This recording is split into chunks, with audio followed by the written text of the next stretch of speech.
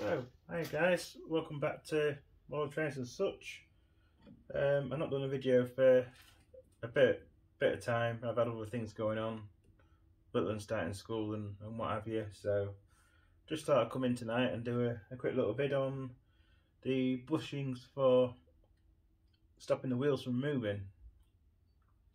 You can see this on camera, but I've machined this bushing just over ½ inch, just so the shaft slides nicely on there, because it's going to have a drilled and tapped hole with a grub screw, possibly 1/4 or maybe 8mm, something like that. Just one in there. Now what I did with these is, when I set the gauge of this wheel, I bored those out to ½ inch, which is the same as that, slid those on, and I actually drilled into there. Got something crawling on me. Probably a spider. Drilled into there just to put a divot in there so I can nip the grub screws up, and that's why this one didn't move.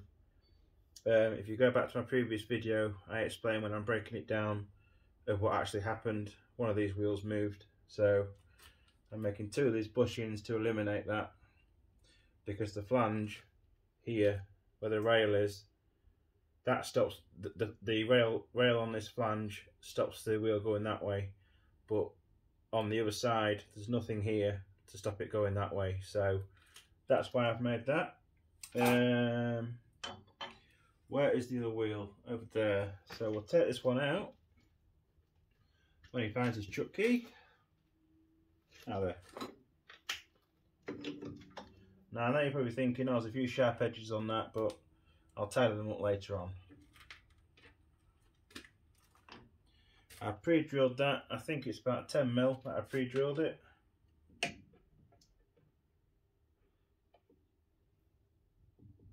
They're not really any particular size on length, because they don't really need to be. As long as there's enough material in there for me to put a grub screw in there, drill and tap it, that's all I really need. So right, we'll pop that up there out of the way, make sure it doesn't fall down on me like the last one did, and we'll bore this one out.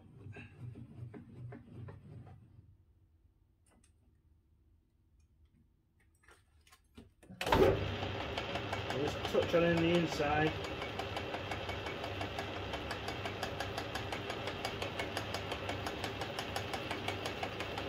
There we are. Just a couple of thou just to clean the hole out, then I'll give it a measure.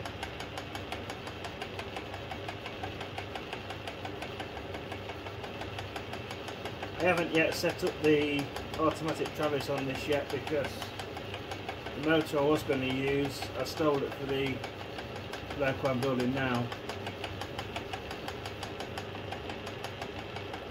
That's all the way through there.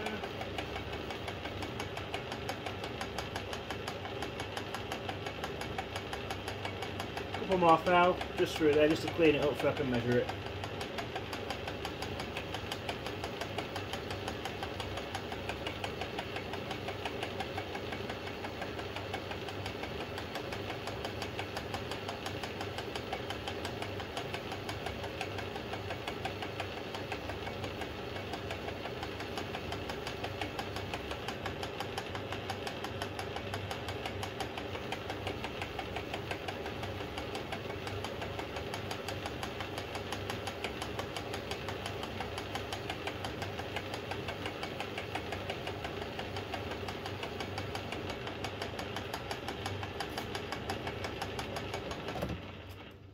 There we are, that is a nice shiny hole. No pun intended. Right, calipers, let's have a measure.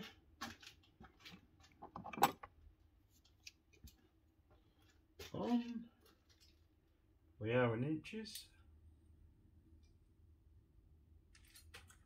What we got?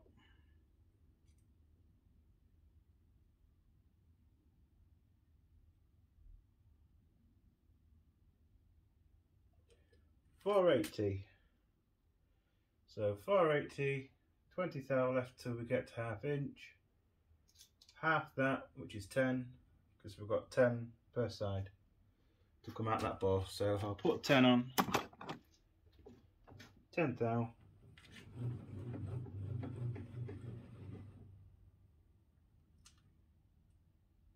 5, 10.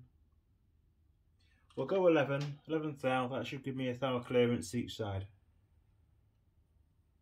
Touch wood, it should. So let's go.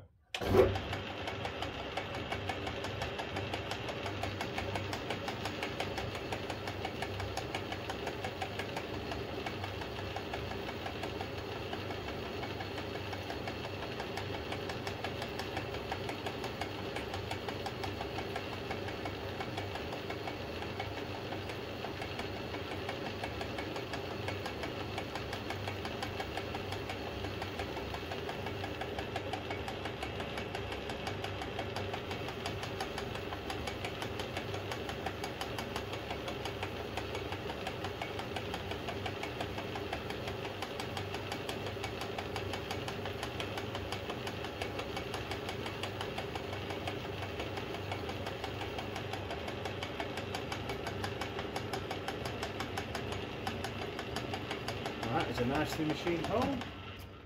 So we shall see if this fits in. It should do. Oh yes, lovely.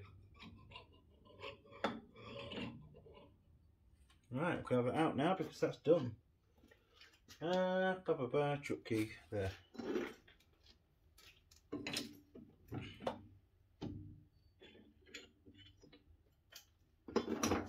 So there we are. That's nicely machined. Off camera, I'll take all these burrs off so it's not nice and sharp, but that's a nice fit. And all that's needed now is just a grub screw straight through there, drill and tap it, glue the wheel back on, jobs are good, and we can put it back together. And hopefully, touch wood, that's all the problems sorted. Then it's on to building a body for it. I am building something similar to the Maxi Trap brush or bush, whatever you call it. I'm not sure. Do I go for outside cranks or not? I have got some outside cranks I had made up, cut out with water jet, but I'm not sure about using them. I might just stick to an open body type loco. There's a company called IP Engineering. They make 16mm locomotives and coaches, and they do a rather nice open bodied narrow gauge diesel. So I might build a body like that. It might be a bit simpler than all the contours and corners of something built to scale. This isn't really to scale. It's just loosely based on 5-inch. Something that works quite nicely. But I'm thinking of, it's definitely narrow gauge because the wheels are inside the frames, or that's what I'm hoping gives the appearance of narrow gauge for this. But of course there were some locos that were built with the wheels outside the frames that are narrow gauge, like a Sweet Pea. I'm pretty sure a Sweet Pea and a Sweet William, that's actually based on a narrow gauge loco. So yeah, I'll get these drilled and tapped, and then the next time you should see it is when I'm assembling the loco again. So thanks for watching. It's only a quick one tonight. I guess I just had a free half an hour or so just to come out here and have a play about.